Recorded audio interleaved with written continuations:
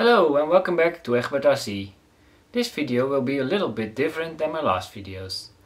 I didn't have much time last week, so I did not film every step I made on the Hangar 9 Bronco. But of course I will show you the progress till now and I will explain all the steps I did. Also, I did the maiden flight of the Hangar 9 Fokker D7. And I made a stupid mistake on the setup of that plane. But I will come back to that later. Let's start with the center wing. I finished the complete wiring of the center wing. I used premium servo wire from Powerbox. The connectors are from Hangar Motor Shop and they are called Click Connect. Because of the amount of cables that are needed for this plane, I want as less connectors as possible and I want them to lock themselves. The biggest connector has 20 pins, so I can use only 3 connectors for the connection between the wing and the fuselage for all the servos, lights and the landing gear.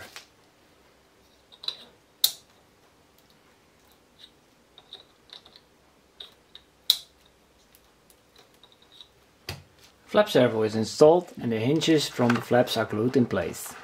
Also the control rod is installed. The only thing left here is to attach the control rod to the servo. Connectors for the tail boom and the wingtip are connected.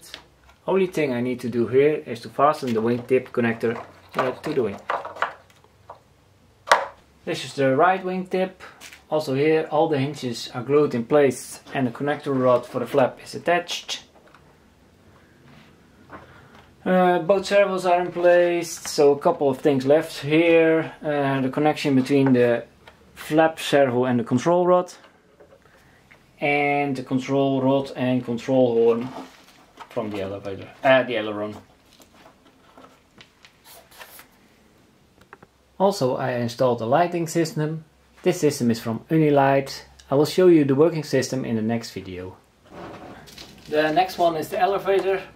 Also here the hinges are glued in place and the wiring is done. I decided to do the wiring a little bit different because there's only one elevator servo and there are 5 connectors between the servo and the receiver. So I decided to do 2 wires to the elevator servo. One via the right tail boom and the other one via the left one. So if one connection fails, I still can control the elevator. So I have the same on the right and on the left. The servo, the control horn and rod still need to be installed. Also here there is an LED light. The cover is still missing.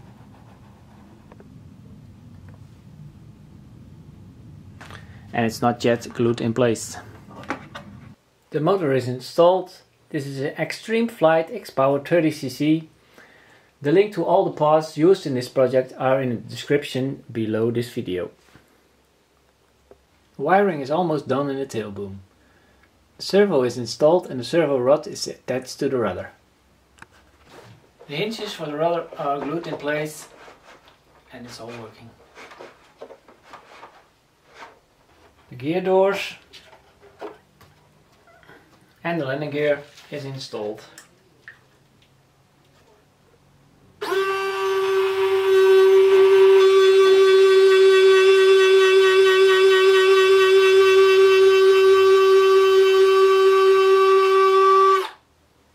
Things left to do here are installing of the servo and connect them to the landing gear doors.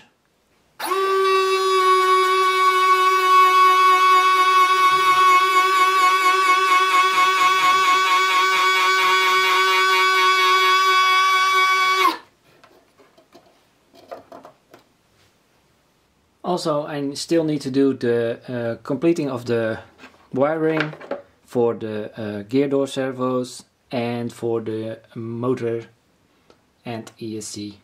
The fuselage is still complete empty except for the landing gear. The only thing I installed is the landing gear and the gear doors.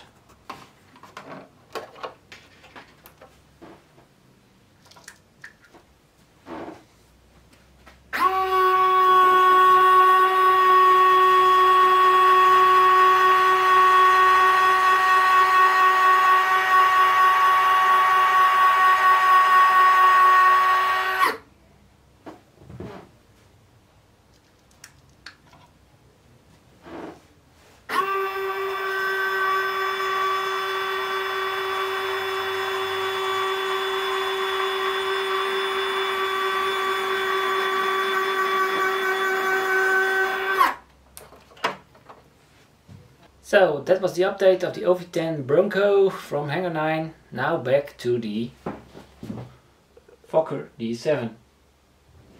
Like I told you, I did something stupid with the setup of the Hangar 9 Fokker D7. This was the first ESC I installed. 120 amps maiden light from d.vii model. The 120 amp is more than enough because the setup draw about 100 amp, so that is not a problem. But I used a 12S battery on this setup, and as you can see on the specs of the JT120 lights, the Yeti Mason 120 120 amps, but the voltage 6 till 35 volts. And I used it on a 12S battery, so that's about 50 volts.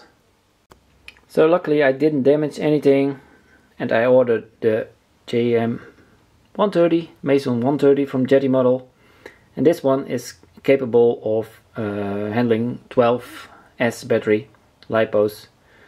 So this one is now in the Hangar 9 Fokker D7.